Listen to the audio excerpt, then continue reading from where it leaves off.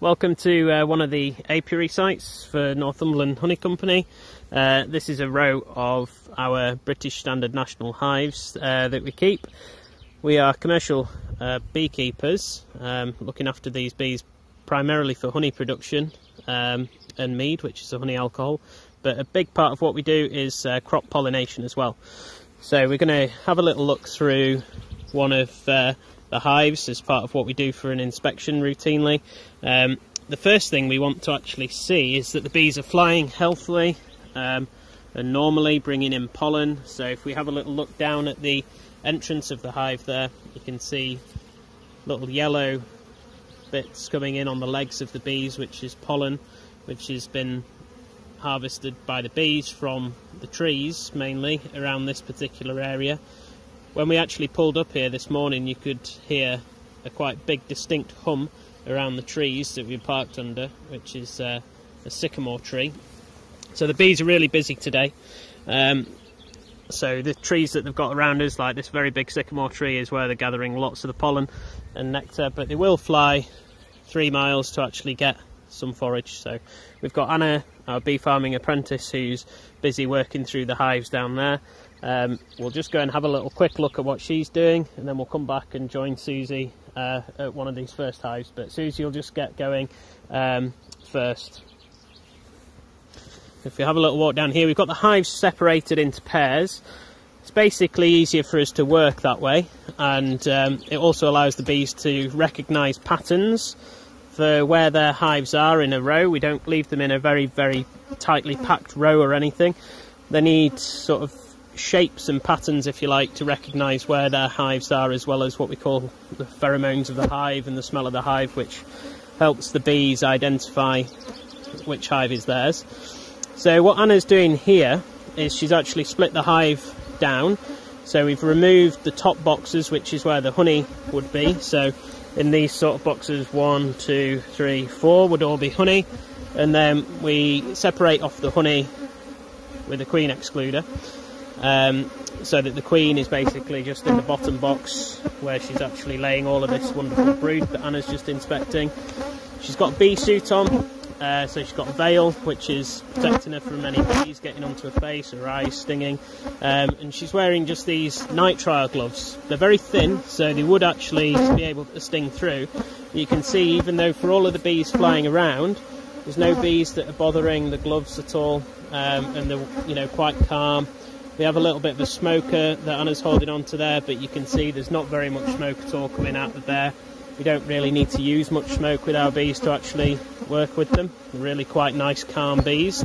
So what Anna's doing here is just checking the health status of the colony, really, that there's enough honey in the brood nest area where the queen is, that they're not trying to swarm or anything, which is where they split. We've actually got the queen on this frame as well, so you can have a little look in there. You may well be able to see her. She's got a little green dot on her. She's right in the bottom corner of this frame, as they often are, so that's why we also have to be very careful when we're handling frames, so that we don't sort of squash any bees, or most importantly the queen, whilst she's walking around the frame. So the queen really is the engine room of the hive. Each one of these hives has a queen. So there's just one queen per hive. She'll lay 2,000 eggs a day in the height of the season, so we can end up with sort of 80,000 bees in there at any one time. So you can see actually the hives get quite big. All of these hives are, really packed out full of bees at the moment. You can see here Susie examining this colony, which is slightly smaller than the one that Anna was just going through. But again, you can see the really nice, quite calm bees. We're not having to use much smoke. Just the gloves that we use are these nitrile ones again, which are good in that you can actually feel what's going on the frames. It also means that we don't spread any disease around. So any sort of viruses and brood disorders and diseases that the bees can get, we're minimising any risk of transmission of any disease between different apiary sites. We use the same gloves throughout an apiary site, so we're not wasteful of gloves, but we can actually, by changing gloves between sites, we can actually avoid any disease transmission. So it's called barrier techniques, really, barrier methods, so we maintain good levels of hygiene all the way through. We also, we've got another queen here. We're doing really well today, seeing all the queens. So you can see her, she's another green marked queen. So we marked them different colours for different years. So this queen was born last year. And so the colour for this year is actually blue. So any queens that get born this year will be marked blue. And what Susie's actually checking for here is really the health of the brood as well, that it looks nice and flat. You've got the nice sort of digestive biscuit sort of colour brood here. We've got the nice looking larvae in these sort of cells here, which look absolutely fit and healthy. And we've actually got as well next to it, just at the end of the finger here, we've got a bee that's actually starting to hatch out. So this guy there, that girl shall we say, because they are all female workers, is hatching out, and all of that digestive biscuit coloured stuff is going to be new bees that are hatching out. Another thing that's really interesting, we talked about the pollen coming in earlier. If you have a look at this frame that's on the top, we've actually got an array of different coloured pollens here. So you can actually see just in this comb just how many different coloured pollens there are that the bees are actually foraging on. The different colours represent different flowers that the bees visit. And it's a huge array. When we actually extract honey, we can test where the bees have foraged to get that honey by testing the pollen, and often we can see that that is made up of 30, 40 or more different types of flowers the bees have visited. You can see here the queen excluder going on, which basically just stops the queen from migrating up in the hive and laying all those eggs and brood in the top supers. The supers is effectively where the honey is made. Super effectively just means above, if you like, so bees generally tend to store honey above themselves, and so that's why we call them the honey supers. So what we've got here is Susie just checking those. We have little spacers here which just help to keep nice space between the frames.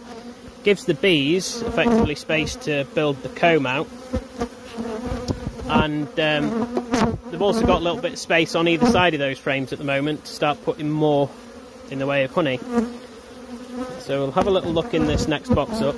We do have what we call a feeder on the top there as well. That's sort of a relic from spring, because when there wasn't a honey flow on, we've had to feed them a little bit of invert syrup just to help the brood nest get going. But as soon as the honey flow starts, there's no feed going on there at all. But for space, we just leave the empty feeders on. So we've got a little bit of the honey, you can see just glistening in the combs there. We'll find a better one, as the expert beekeeper says. So you can see that as well. If we look at the reflection in the sun, you can see that glistening honey coming in there. So the bees are making good progress. This is probably one of the smaller colonies that we've got. Interestingly, with me just stood in front of the hive, what happens with the bees as well is that we get a little bit of banking of the bees. So it's like the airport really. So we'll get a bit of a queue forming with the bees, and you can see that at the entrance now, where the bees are actually starting to queue up more to get in. You can see all of that lovely pollen on the bees' legs, those little yellows and oranges and cream. Another thing that's just starting to flower here is the hawthorn, and that's another good pollen source and good nectar source that the bees have. Again, you can see Anna just working her way down the line. We always work in pairs, just, you know, if any boxes start to get a bit heavy or anything with honey, then we help each other out. Try and create as nice a working environment as possible as we're going through the bees, and make sure we're working together. And if you have any questions, we're hoping to be able to do a bit of a live question and answer session towards the end. Hope you've enjoyed seeing around one of the apiary sites with us, and we'll crack on and get the rest of these bees checked.